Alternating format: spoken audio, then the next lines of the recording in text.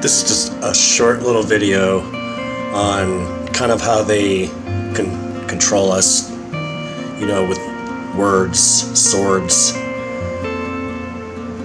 You know, they have us living in the days of the week, and if you spell that a little differently,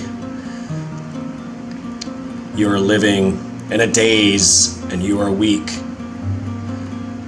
And they laugh because we call it the days of the week, and when you're telling somebody to have a good weekend, you're telling them to be weakened.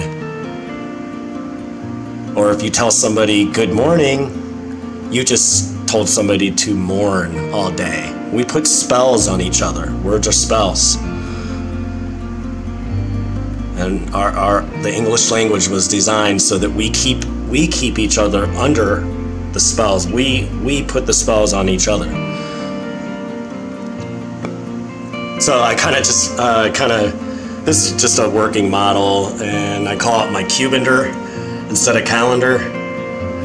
And I have you know, different I call it currents of the strong. You know, instead of saying have a good week, I say have a good strength. You know, when I go to the grocery market, I don't buy food for the weak. I don't buy food to be weak. I buy food for the strength. So you actually do rethink what food you're buying if you say that to yourself. Break the spell of saying, oh, I need to buy, you know, I gotta go shopping for the week.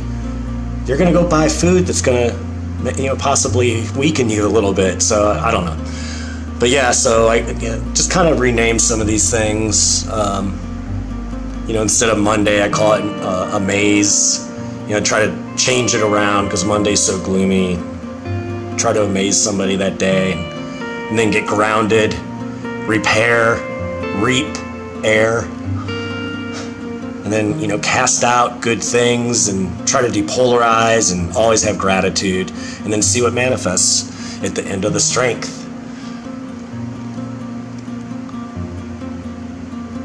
Yeah, just a quick little video on where I'm going to do some more stuff on words, but